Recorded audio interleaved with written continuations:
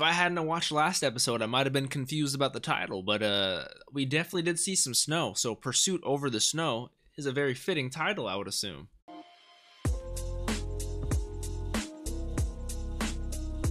What's up, Dapper Squad? It's your boy Darius back at it again with Black Clover. Episode 31 is the one we were on. Last episode we had Gauche. Until I get some comments confirming how to pronounce it, I'm just going to go with it. I apologize if I sound like an idiot. Happens a lot. Gauche and Asta not trying to meet up in Neige, but Marie ends up happening to be in Neige, and so is Rebecca. So it makes a lot of sense why we met up. But then there's this random snow mage who is... ice mage, mist mage, snow mage, something along those lines, that is kidnapping all the kids to be his friend. I'm so curious about that.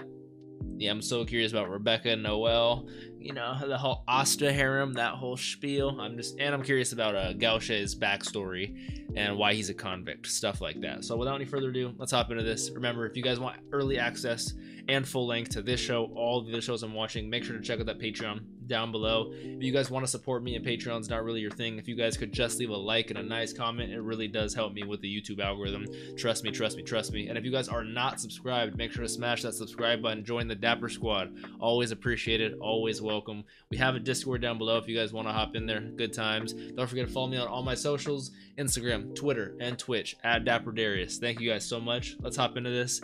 Black Clover, episode 31, Pursuit Over the Snow.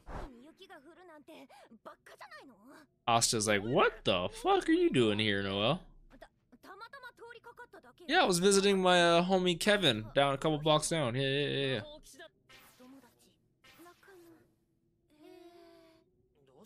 Neither of them really liked the title they were given. That's girls for you.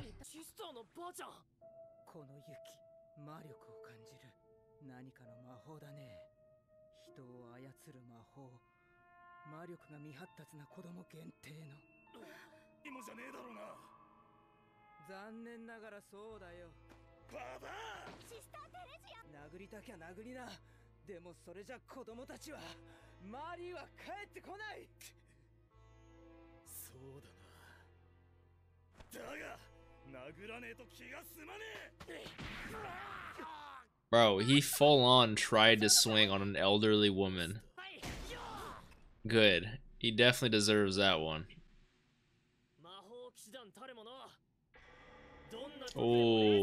Oh, I love that callback. Ooh.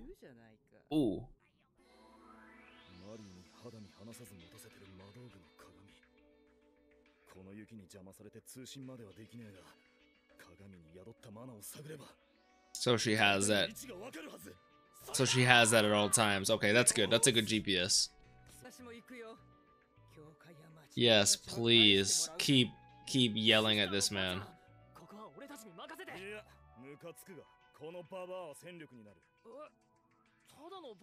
She's not just an ordinary old lady. She was the one who could tell there was magic in the snow. Come on, Asta. Don't worry, Rebecca. On our Magic Knight's honor, we will save them.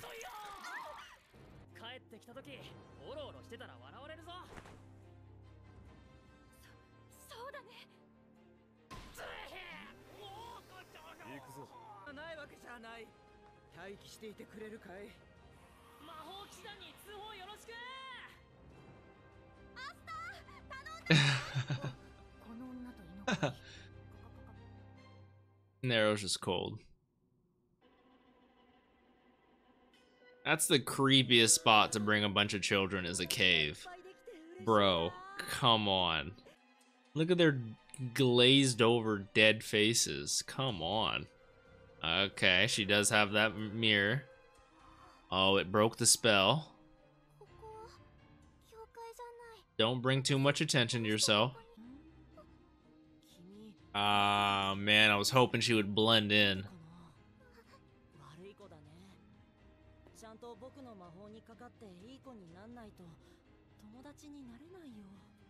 Yeah, that's the exact opposite of being a friend. That makes him a slave. Oh god, this is like... Jesus Christ. Neige?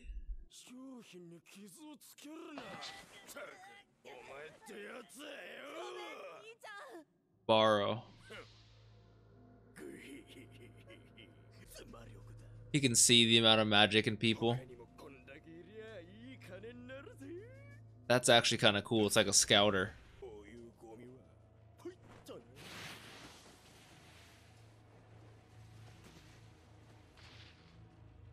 Jesus, he will freeze to death in a matter of 20 minutes. Jesus.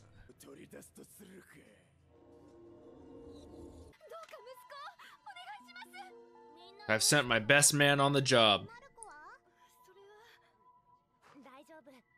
I don't know about Gauche, but Asta, you got it.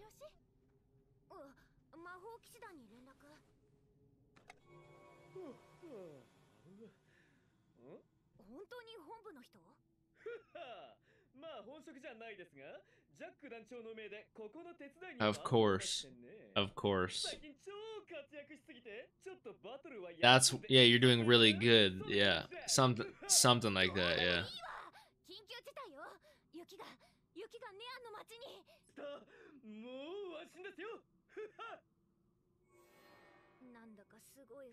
Yeah. Good observation. There's not many places to hide a fuck ton of kids.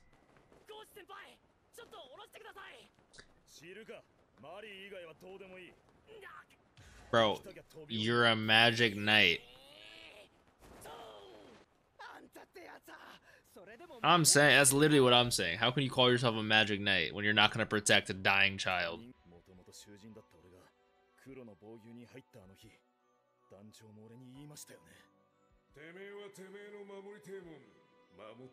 Damn, Yami looks so badass. Don't know why he told you that, though. Oh, and that's Marco, too. Yeah, damn, that's awful. Yeah, there's a little tap him, don't cut him, but yeah, she's like, that's a big, yeah, I was about to say, give him a little nudge, get that little magic in him out of it. I was about to say, don't cut him like you did yourself. Yeah, being out there for that just kicking in frostbite, flame recovery. Oh, that's what fucking, that's similar to what Diamond Boy used. I'm not gonna look at his name right now because I have it written down, but that's so cool. Mars. How did I forget that? His name was Mars. Also, which a lot of people commented on the Black Clover episode that just went on YouTube, which is 24, which I'm a little bit ahead when I record these, obviously, guys. But a lot of people told me, which thank you for your answers, I always appreciate it, that people's magic is very distinctive and special towards them. You're not often going to be sharing it with anyone, so no matter how strong Magna became, he would never get the spells that Fuegolian gets. Only reason him, Fuegolian, and Leopold even share spells is because they're family members, so they could even share just a couple, but spells are going to be very unique and very specialized towards the individual being. So with that being said, like, I love, even though we've seen Magna fire, we've seen Fuegolian fire, we've seen Mars fire, now apparently Sister Old Lady has fire too. We've seen multiple different kinds of fire. We've seen multiple different kinds of flame binding. We've seen multiple different kinds of flame recovery. Like, this is literally, like, they go so expansive. They could just play it fucking, they could be lazy and just have them all use just some basic fire binding, basic fire, but it's like, and then she has ones with candles. Like, it's just so unique. I love it. But thank you guys for your comments. That's good to know, you know, noted. Yeah, wear this just this once. That's such a cool way to say it to a kid. You're an honorary magic knight until we come back and get you.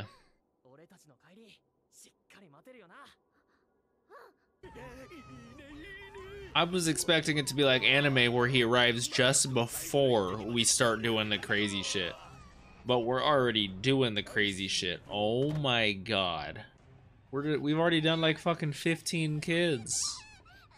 What happens to somebody once all your magic is taken out of you? I know you're like physically exhausted and you have to recover, right? But that's, Jesus Christ.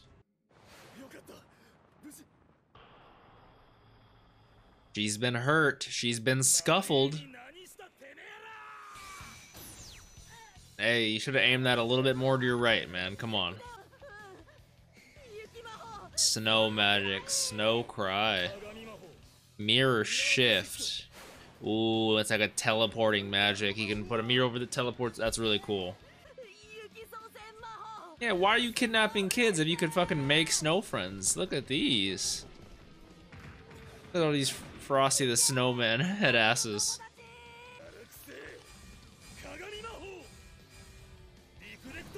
That's cool. He can just reflect it and bounce it so many times with the amount of mirrors he has. You can turn it to like a just an entire room of just straight death. What were you told about? Yeah, who told you that? Who hired you? He's gonna try taking Maria's hostage or something. Yep. It's the only logical pawn you have at this point. Hell yeah, old sister old lady brings him in, coming for the Beyblade swipe. Oh, knocks him out with the quick 1-2. Marie goes running to Creepy-chan. Jesus Christ.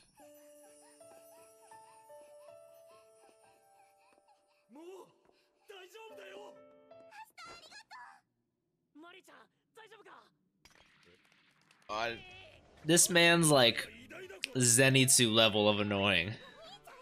Like, he's cool for his moments, but oh my god, relax. Yes.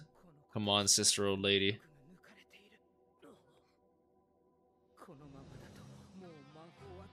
Oh, yeah, I was wondering if there was going to be any long-term repercussions on this, which, ooh, that's not good.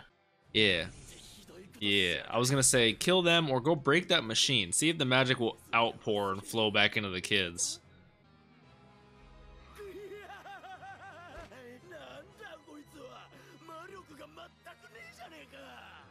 You know what they say in anime, the strongest fighters are able to conceal their power. I'm just saying.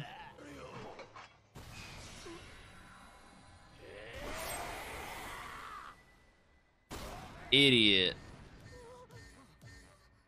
You gotta think, if Asta's sword was sharp, he would have killed so many villains by now. He's just done that so many times, just, you know, clapped them.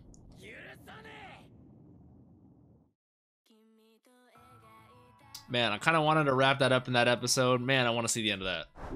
Like I said, I was wondering if there was going to be any long-term repercussions to these kids. We're still not done yet. We got my boy Marco healing outside. I love the whole speech, because that's a whole thing dealing with like victims, you know, of incidents, but it's a whole nother thing dealing with kids. Asta knows how to deal with kids very well, so I really enjoyed that. That's been very shown. I love how Marie went straight to him. My man Gauche or Gauche or Gucci or Coochie Gucci, whatever you call him, is so annoying. It's hilarious, but he's like Zenitsu, you know. It's like you love to hate him pretty much. Like, he has his cool moments, but it's like at least Zenitsu was chasing after other women, whereas Gauche, the Gucci Coochie, is only going after his sister, which is, it's a little weird. It's very weird, but you know, I'm curious as to how he got into a fight with Yami, and Yami was like, just protect whatever you want, that's cool, and he was like, all right, sounds good to me. I'm so curious. There's so many questions I have. I want to know who hired Baro and Neige, something along those lines. Baro has like I wonder what kind of magic powers he has, because like so far the only magic he seems to have used, maybe that's an item specifically, because it seems like it's glasses, but he's having like magic on his, I don't know what it is, but he's like, it's like a scouter pretty much, and he's using it to tell the magic, so he thinks he had some sort of chance against Asta. Fucking idiot. But it's just like, I'm so curious, I want to know more. There was some cool animation there. I love seeing the snow magic, the mirror magic, the teleportations with the reflecting. It was really cool. Overall, good episode. I'm excited to hop in this next one. Remember, if you guys want early access, full length, check out that Patreon down below. If you guys like this video, make sure to leave a like. Let me know your thoughts down below. Make sure to subscribe, and then don't forget to follow me on all my socials.